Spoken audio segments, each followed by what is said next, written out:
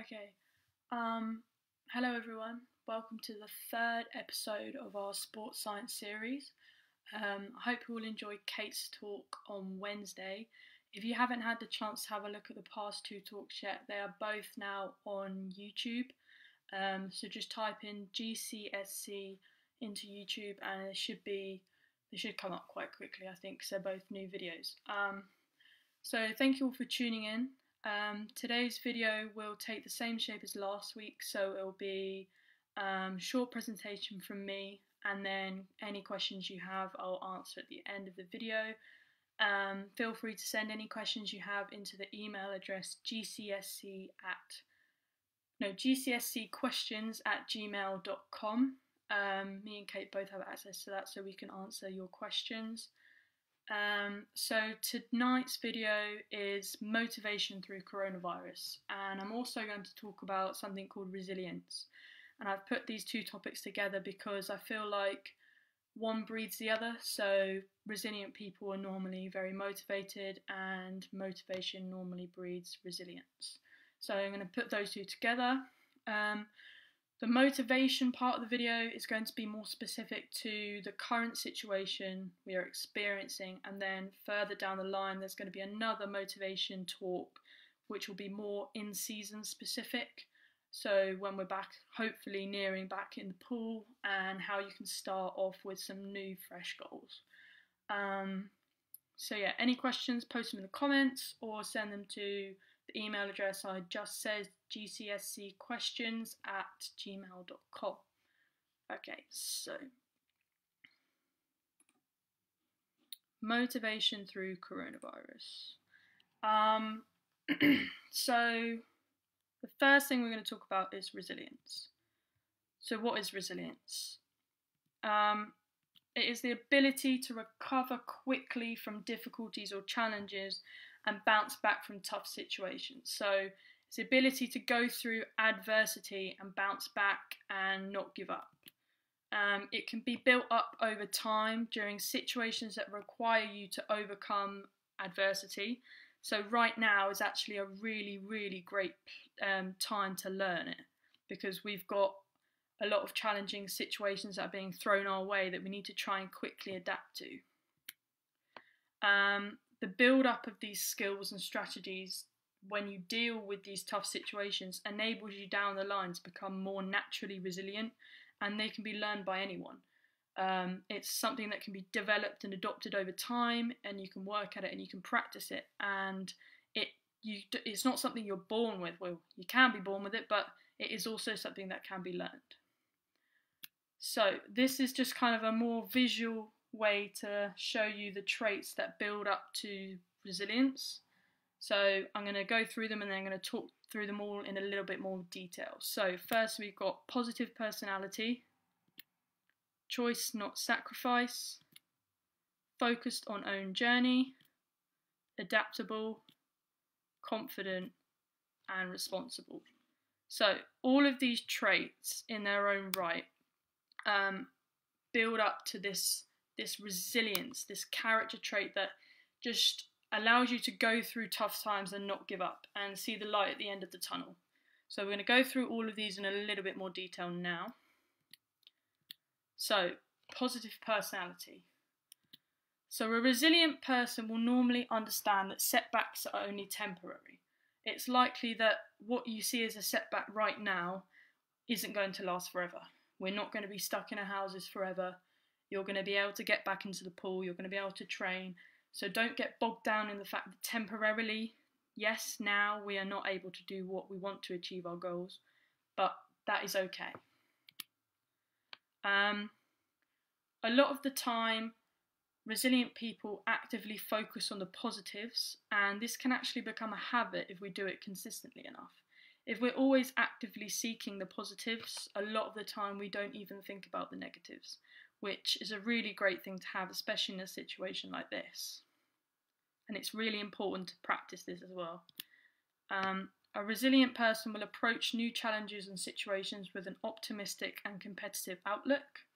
They don't get stressed or panicked by situations that are new or scary. A resilient person doesn't wait for things to happen to them. They're proactive and they make things happen for themselves. They're also proud of their strengths and abilities, but also accepting of their weaknesses. They understand that not everyone's perfect. There's always going to be something that they can work on, but they see it as a learning curve rather than something that they're bad at. Choice, not sacrifice. So resilience involves being in control of your emotions when you're making decisions and taking actions. A resilient person will not let emotion get in the way of their decision making, especially when this emotion is negative. They gain motivation from this because their decisions are then focused on their goals. They know that every decision they make is based around what they want to achieve. Therefore, any extra sessions they do, S&C sessions, runs, cycles, is because they want to do it and improve. And it's not seen as a chore or something they're being forced to do. So a resilient person is focused on their own journey.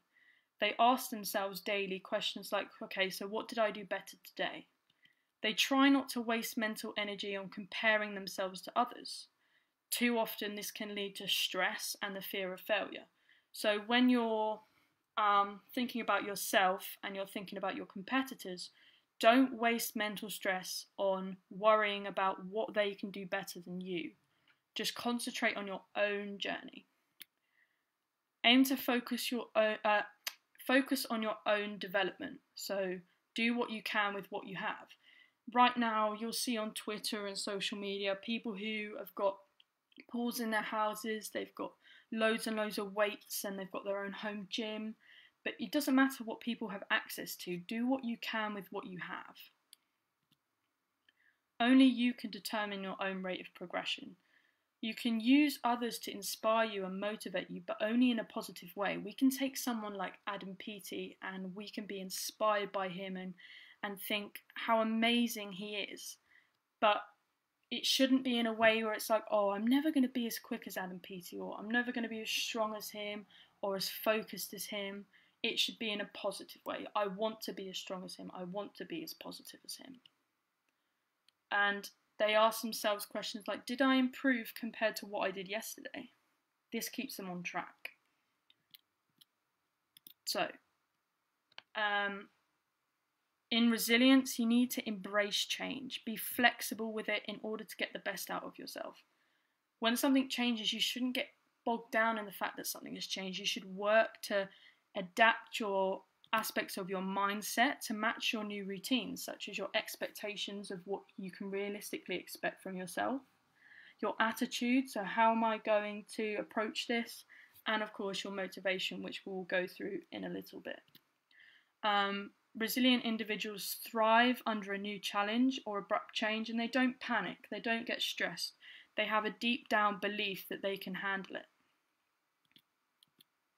Responsible. So, taking responsibility for keeping themselves focused. You are in charge of your own mission. You're in charge of whether you stay on track or not. Take ownerships of thoughts, feelings, and actions. They are your own. Don't blame others for results and progress. If something doesn't go your way, if you have a bad race, something just was a bit off, it should never be, oh, well, the first thing I'm going to do is say, oh, it was my coach's fault.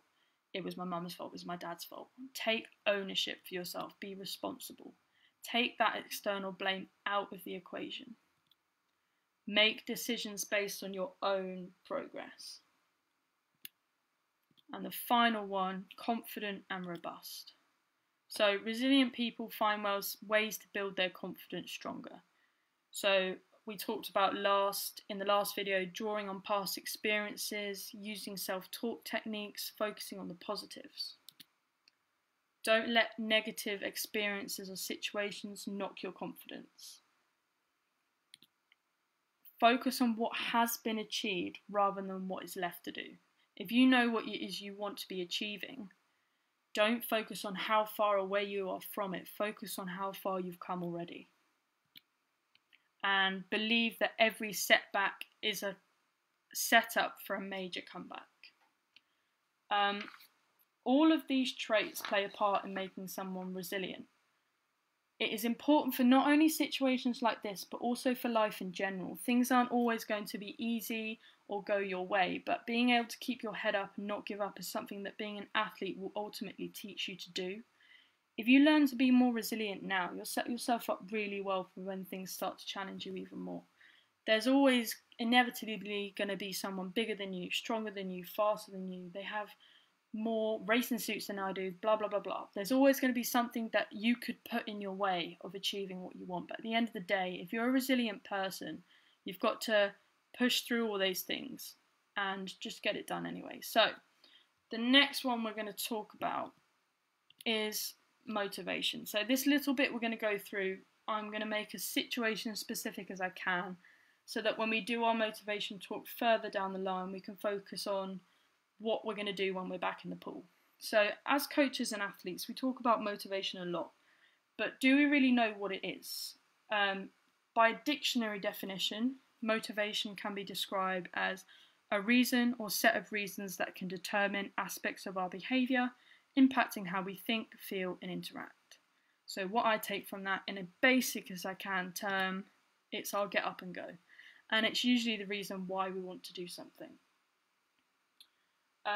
If someone came up to you and asked you why you compete and you answer because I want to be the best, that is your get up and go. That is the reason why you turn up to morning training, you go to school, then you come straight back to the pool and you get training again. That is your get up and go. So everyone has different motivations and there are two different types. So intrinsic motivation is doing something for personal reward or pleasure. And extrinsic motivation is doing something to earn a tactile reward. So this is a medal, a trophy, prize money. You can have both types, you can have just one type. They work hand in hand. So try and figure out what your motivation is. Identifying your own motivation. So obviously we're in a brand new situation and it actually offers a really clean slate for setting some quarantine specific goals. Now this doesn't mean we forget our major swimming goals that we set with our coaches at the start of the year. That doesn't mean we ignore those. It just means we have to adapt to be able to think about those goals in a different way. So the first thing we need to do is assess what we have available. What do you have available to you, and then decide what it is you want to focus on. For example, I want to improve my running, or I want to make progress in my mobility or my flexibility. The second thing we want to do is add in the specifics. So I want to run 5 kilometres in 25 minutes by the end of quarantine. We've then got to figure out what it is we're going to do to achieve this. What is our strategy? So say if I wanted to run 5 kilometres in 25 minutes at the end of quarantine, I might say to myself, okay, so to do this, I'm going to try and run twice a week. But don't forget to link this to your overall goal. For example, if your coach has been telling you for a while that you don't kick your legs enough, you could then say, well, this will build muscular endurance in my legs, which will improve my kick in the pool. So by doing that, we've linked our quarantine goal back to our swimming goal. It has to be something that you really want to achieve. Otherwise, you won't have the get up and go and the drive to do it. Reconnect with your long-term swimming goals. Why are you an athlete? What are you looking to achieve once all of this is over? What has your coach been telling you to do for the past however many months? What did I do wrong in my last race? What can I improve? Try to always match your goals to how they would make you feel. So if I ran 5 kilometres in 25 minutes, I would feel proud. I would feel happy. I would feel like I've achieved something great. So I'm now going to go through some practical strategies to help you use your goals to stay motivated during the day. So just a quick overview. Give yourself something to look forward to at the end of every day. So that once you've done all of the things you set out to do, you've got that to look forward to. Set yourself regular breaks to allow your brain to refocus. It's no good just ploughing through the day as much as you can without actually giving your brain some time to reset. If you do that, you'll get burned out. Try not to get negative or down about your rate of progression. Be patient. You might not be able to achieve everything every day. That is absolutely okay. Use this to motivate you for tomorrow. What didn't I get done today that I want to get done tomorrow? Okay, so if there was a point where I was going to set people a challenge to do or some sort of homework task, it would definitely be this one, because I find this helps me a lot. And once you start doing it, you'll actually see how much of an impact it has on the way you look at things. So take the time at the end of every day to write down 3 things that were good about your day and 1 thing you want to improve for tomorrow. This allows you to actively seek out the positives of your day. So think about how each thing made you feel. Did it make you feel happy, inspired? Did it make you feel proud? So I've got a little bit of an example. It's really simple. 1, I ran quicker than I did last week. This made me feel proud of my progress. 2, I helped cook dinner tonight. This made me feel happy because I helped my parents. 3, I finished the book I'd been reading. I really enjoyed the ending. And the 1 thing I want to do tomorrow is I want to try and complete my S&C challenge quicker than I did last week. Making it visual. So post your goals up somewhere you can see them every day. A lot of the time, humans respond really, really well to visually seeing things. So post-it notes on the walls, notes on the fridge, screensaver on your phone. The way you would make mind maps when you do revision and put them up, and post-it notes with facts and figures and formulas, it's the same thing. Your goals are something that you need to be able to see every day to keep them on your mind. Find creative ways to make your goals visual. So the one I've gone for here is the pillars. So I've got my main goal at the top, which is my roof. So that's to improve my leg kick. And then I've got my 4 pillars underneath. So I've got improving my flexibility, running 5 kilometers in under 25 minutes, improving my jump height, and using visualization once a day. And these 4 things are the things I'm going to do during my week that will help me stay on track to my main goal to improve my leg kick. So setting quarantine goals. So I'm just going to talk a bit now about how we go about doing this. It's a little bit of a brief introduction to SMART goals, but I'm not going to cover it in too much detail because we have got a talk on goals setting in the future. So I'm just going to give you a little bit to get started with. So some of your goals may be subjective goals. This means that they are based on how you feel. Therefore, only you can decide whether you have achieved them. So it might be, I want to do my best and have fun. The majority of them will be objective, so obtaining a certain standard in a task or achieving a specific time. So complete this challenge in under 10 minutes, achieve a PB in my running.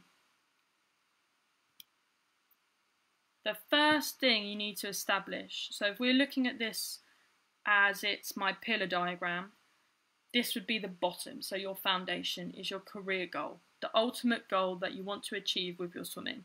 Could be you want to get to the Olympics, you want to win a gold medal at nationals, you want to get your British champs time.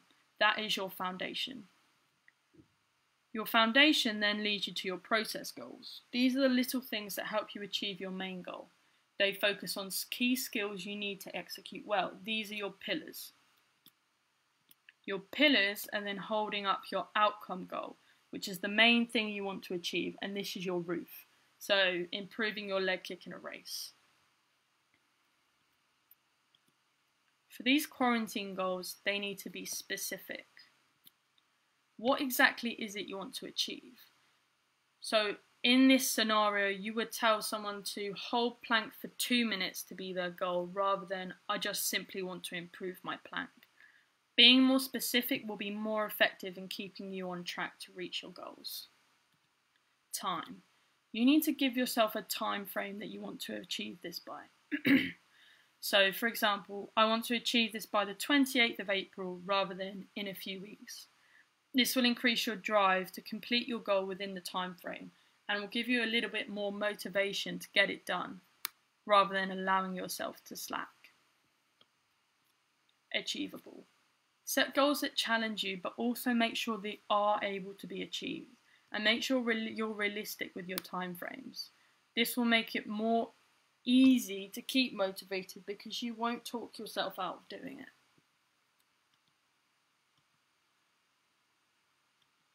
Okay. If you're someone who gets overwhelmed with large goals, if you're someone who has this big goal, big dream in front of them, but that really freaks you out and it scares you and you can't stay motivated, then break it down. Break down what you're trying to do into small, manageable steps. What does each step look like? When I first started to run during this lockdown, I found it really hard to, my goal was to do 5 kilometres, and I went out for the first time, step 1, and I only ran 2, and I got bogged down because I was trying to focus on the future steps rather than focusing on one step at a time. So make sure you're focusing on the first step before you move on to the next one. So my first step was just to get out to run. The second step would be get out and run 2 kilometres, get out and run 3 kilometres. The future steps shouldn't distract you from what you're doing now. And lastly, have fun. How can you adapt what you are doing to make it more interesting and enjoyable if you're struggling with it? If you do this, then you'll be able to be more motivated to do it and will enjoy it more. But ultimately, be grateful that you are able to keep active and enjoy what you are doing. Okay, so that is the end of my presentation. I'm just going to have a look. Comments. Alright, at the moment it doesn't look like I've got any questions, so I'm going to leave it there. But make sure you tune into Kate's talk on Wednesday. She's doing another nutrition talk. And my next talk on next Monday, which I think is setting up a swimming pool free routine. Yeah, so tune in. If you have any questions, like I said at the beginning, send them to gcscquestions@gmail.com. I hope you'll enjoy that video and I hope it was quite useful to you. Please give me any feedback if you want anything to change in the presentations, I'm talking too quickly, etc, etc. But yeah, thank you very much for tuning in and I'll see you next Monday. Thank you very much.